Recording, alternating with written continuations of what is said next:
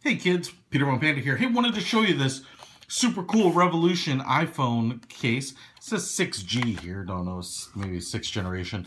This one is for the 6, and it's kind of cool because it's a protective case, and I opened it and I was like, oh my god, dude, it's got a giant clip, like an old school phone holster. Well, and then I opened it up and I found that there's this backside, which is actually the case. The case is cool because it has a kickstand. So I just want to quickly show you what this is like. It is a hard plastic, you know, kind of like any type of hard plastic case. The back here is textured with a little bit of this kind of hot dog dot dash looking design, which is nice. Gives it a little grip. It's still smooth. Cutouts for the buttons, the camera, and then a full cutout on the bottom and also the top. So there's no it kind of wraps and holds it on the sides. I have an iPhone 6 here, and I'm going to slide it in. I'm going to put this side with all the buttons on so that we only have the power button to clear. I'm just going to press it in. Okay, so it clips on there, and that's what it looks like all the way around. A little bit of protection up here on the top, pretty much none right here on the bottom because you're going to need access to all the stuff. Now, it's pretty slim, as you can tell. You know, it fits a lot like my Speed Slim case. You can see how slim it is because of the depth here in the cutout for the camera. So maybe a little bit thicker than just the plastic right up against the phone, but not much. You probably wouldn't notice it by holding it like this. Just a little bit thicker on the back. That thickness is because it has a kickstand. This kickstand is hinged in the middle, pops out, is fixed with a hinge on the bottom, and then this top will slide up and down. There's a little bit of resistance in the sliding, and then it kind of clicks into place here on the bottom. So there's a little speed bump right there that'll hold it in place. Now you can set your phone up like this. You can see it's a pretty extreme angle. Oh, and this is a flat table, and it will stay there, but it's kind of right on the edge of falling over. So if there's anything leaning, or if anything's wobbly, I wouldn't put it up like that. The other advantage is it will kickstand either side. Now that's probably the way you'd want to do it because you would be watching a video or something like that. Because it's centered right in the middle, it won't really matter whether it's on either side. But as you can see there, it's also about a 45-degree angle. Actually, maybe a little more vertical than 45 degrees, but much more stable.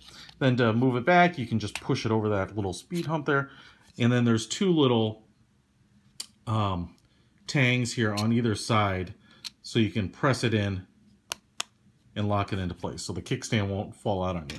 This piece is hard plastic as well. There's two wraparound tabs here to hold it in. Nothing really on the top or the bottom. A bigger cutout for the phone and speakers and whatnot. But, in the same pattern here, but this is for carrying this thing on your hip.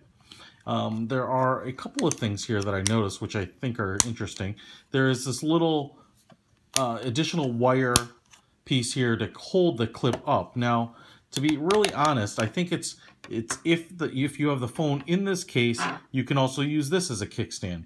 But if you already have the kickstand here, I'm not sure what the point of that is, except that you don't have to take it out and find a different place for it. A little bit of soft microfiber, more like that nylon felt in there. And the phone, I would believe, would slide in like this. Now, it is a tight fit. You can see there that the case is just about as wide. And I'm actually kind of worried about splitting the thing wide open, or, you know, splitting these tabs off. So I'm not sure that I'm really doing it right there. Now, if I flip it over, perfect. So, like I said, the kickstand here, I'm not really sure why it's there, because you can't really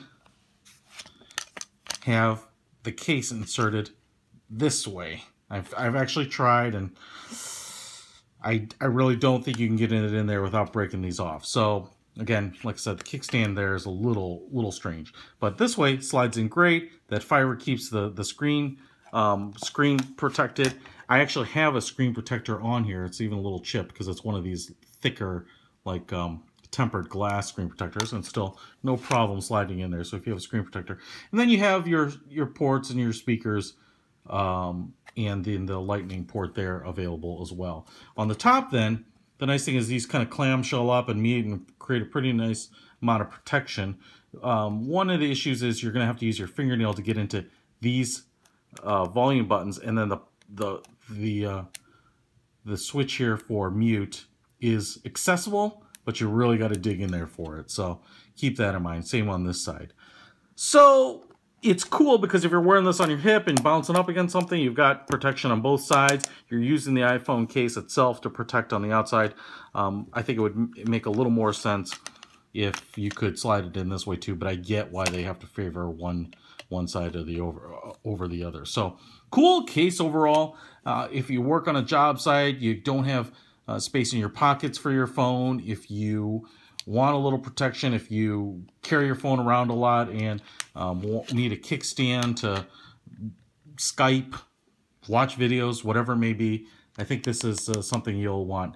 And so check it out from Protect Me. It's a super cool, I like how they say that on there, armor cool case for the iPhone with a kickstand. Peter von Panda, out.